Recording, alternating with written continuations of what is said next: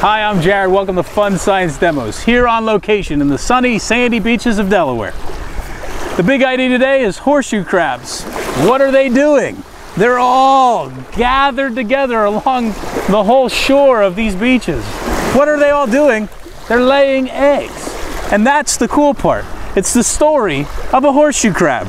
Right now they're laying eggs, but a bigger part of that story is they've already laid eggs further up the beach. Let's go see if we can find some of those eggs.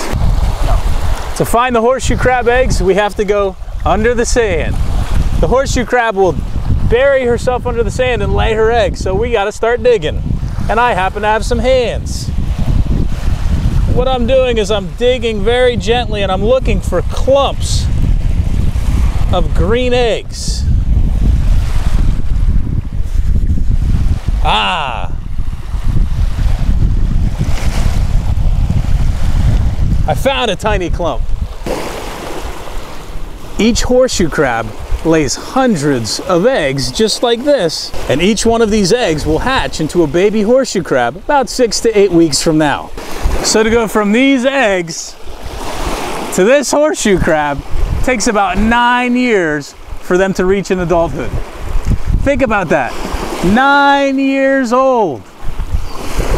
It's the cycle of life, from egg to adult.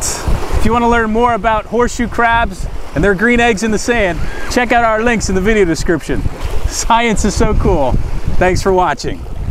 Go back home, big guy.